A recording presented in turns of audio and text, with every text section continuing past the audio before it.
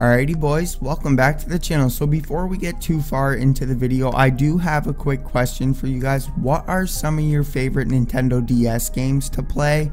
Keep in mind, I'm more into like platform and action adventure games. I'm not really that big on RPG type games. Yes, I know, let the hate comments flow down in the comments. I don't like RPG games. But let's hop straight into the video because it's gonna take a little while for me to explain everything. Now, if you guys do want to come follow me over on Twitch, I do plan on playing more Super Nintendo, Nintendo DS, GameCube, and all of that sort of stuff with you guys over on my Twitch channel. But straight off of the back, you are going to need some sort of a file unzipper, whether it be 7-zip, WinRAR, whatever it is. You are going to need to extract the emulator itself. You're not going to have to extract the ROMs, which are the files that you're going to be using to play the games on this emulator. Now, I am going to show you the settings inside of the emulator on how you can play games at 1080p 60 frames per second. You do have the ability to play it at 4K, but I mean, I have a GTX 1080 and an i7 6700K, and even then it bogs my computer out, so you're gonna need like one hell of a beastly computer in order to play games at 4K. But obviously I will include all of the links for this down in the description below for you guys. Keep in mind, these builds right here, these are builds that are created from the community, so they're not going to be perfect. You're probably going to get some errors when you're playing games, and there may be ROMs that don't work on them. These nightly builds right here, these are the ones that are published from the developers themselves with everything that's updated and they're working properly. Now, the community is always working on this, so there are going to be updates. So just keep in mind when I give you this link, just remember to check back every couple of months because there may be an update with some sort of a new feature. Now, when you're updating these, make sure that you download the one correct for your system, whether it be 32-bit, 64-bit, or if you have a Mac. You do have the ability to play these on a laptop, obviously. But this was the website that I've been this website is really good for Super Nintendo, Sega Genesis, basically the really older retro ROMs, but they don't have a lot of the newer ROMs. So this is the website that I've been using in order to go get. This website right here has pretty much every single ROM that you're gonna want. And you know, I just want to show you guys really quick that your computer is not going to be infected, because I totally understand why people get worried about this, because I mean, I have a $3,000 computer. So Mega Man ZX, this is a good one. I've only downloaded a few ROMs, the new Super Mario Bros, Mega Man, and then the Donkey Kong Jungle Climb zip. Now, it does take 10 seconds to download the ROM from the website, so it's not as fast as this one. This one's just like a one-click thing. But I was watching videos and people said that this website right here was perfectly safe to go ahead and do all of this stuff. Now, we're just gonna wait for it to download. Obviously, these files are going to start adding up. So I've already used this emulator and tinkered around with the settings for a couple of hours.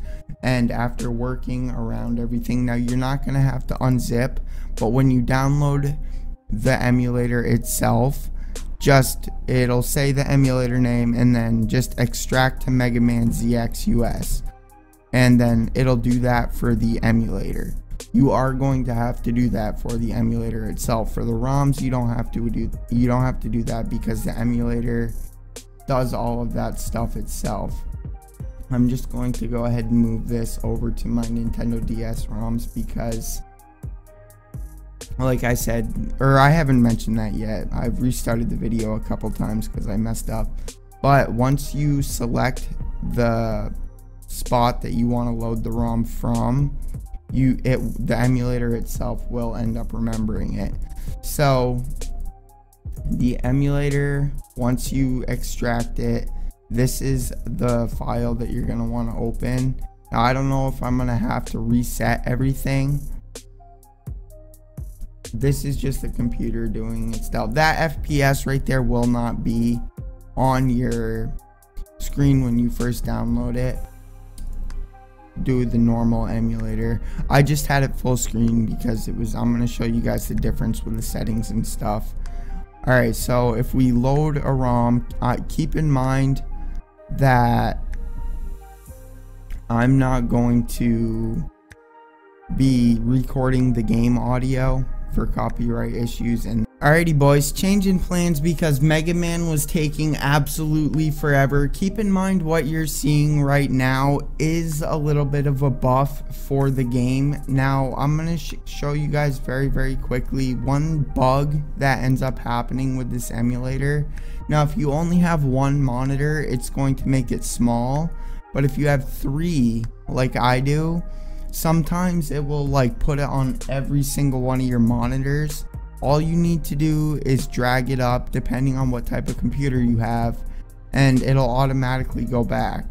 Now as you can see, Mario looks very good right now. It's not laggy, it's not skipping, it's not doing anything. So what I did in order to make this look better, there are a couple of other options that I'm going to show you, but it's going to end up lagging out your computer a lot. It does it with me. If you would like to see all of my computer specs, they are down in the description for you guys. Like I said, I have an i7 6700K and a 1080 Ti. So all I do in order to make this emulator look better, this is what it's going to be set at.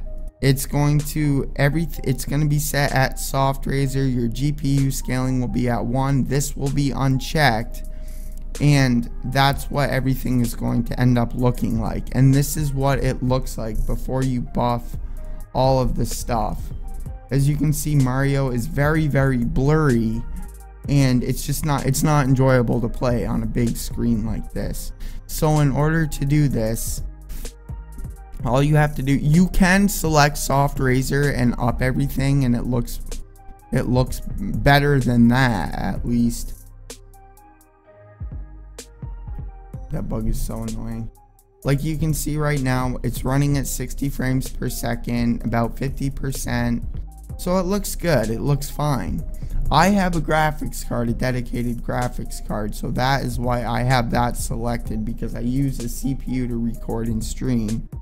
So the OpenGL is your graphics card. Now, that is so annoying.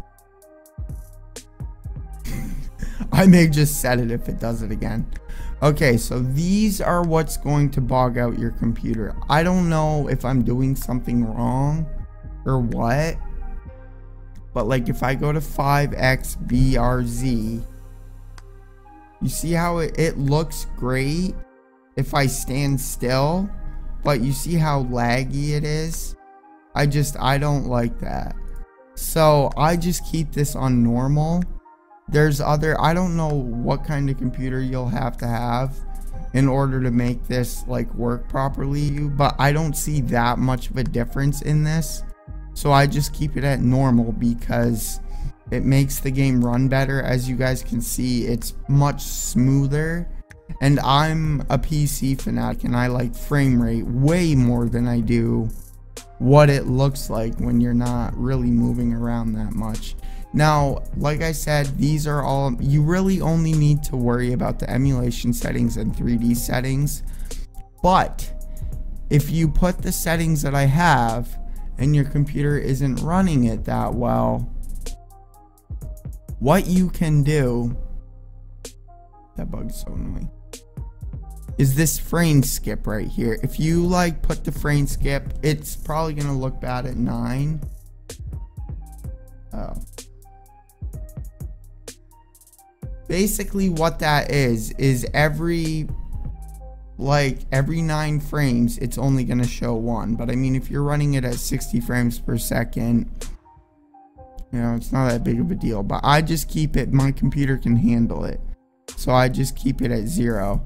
All you need to do to make it look good is the emulation setting. If you guys want to go ahead and take a screenshot and make sure you have everything selected that I have, you can go ahead and use the CPU emulation if you don't have a dedicated graphics card. So yeah, I hope you guys enjoyed the video. Remember to support the video with a thumbs up if you did. Maybe share it with a friend if you know, it helped you and you want to, you know, let your friends know about this and that sort of stuff. So yeah, I hope you guys enjoyed.